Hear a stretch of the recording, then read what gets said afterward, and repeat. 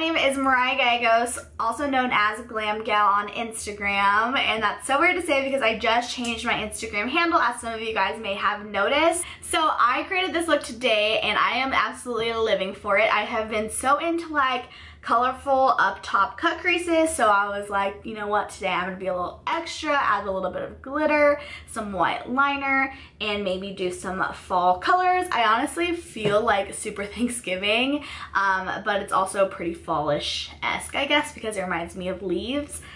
So let me know down below if you get more turkey vibes or leaf vibes, because I can't tell. So I really hope that you enjoyed this video. If you want to see how I got this look, then go ahead and just keep on watching.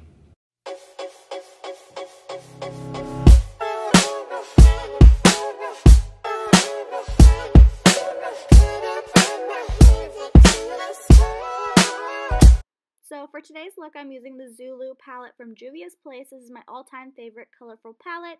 I'm going in with the yellow shade and then taking the orange shade and laying that right next to it, just really building up a dramatic crease.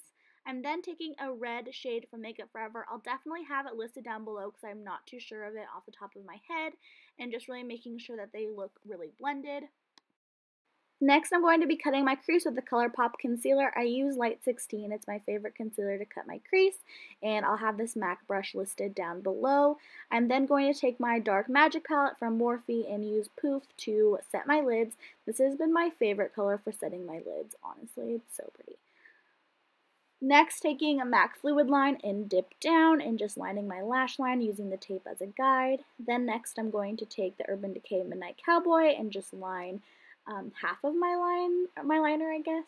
Next, taking my Dermablend Instagrip Jelly Primer, which is my favorite, and just priming my face.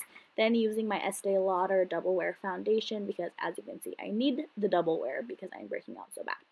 I used my Too Faced Born This Way concealer, my Maybelline Loose Fit Me powder, and now I'm just smoking out my lower lash line with the brown from the palette. Fine.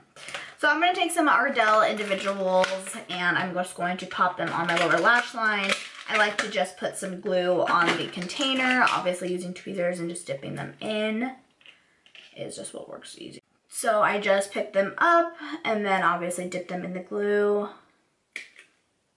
Just the tip, you know, about that much. You can like kind of see it right there.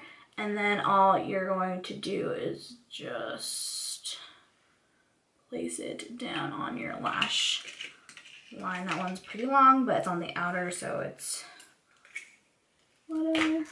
It's really important to also make sure that your tweezers don't have any glue on them or anything because that can really affect it. They're just a really fun way to add like a little bit more drama to your look. I'm going to use the Urban Decay 24/7 Glide On Lip Pencil in Gash. So there's Gash. This is actually really pretty, just completely colored in. And then we're going to take Milani Emotion, which is a really pretty red, deeper red liquid lipstick.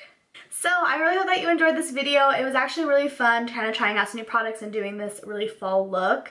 I am so excited for like deep burgundy fall lips and dreams, and I'm just living for this makeup look right now.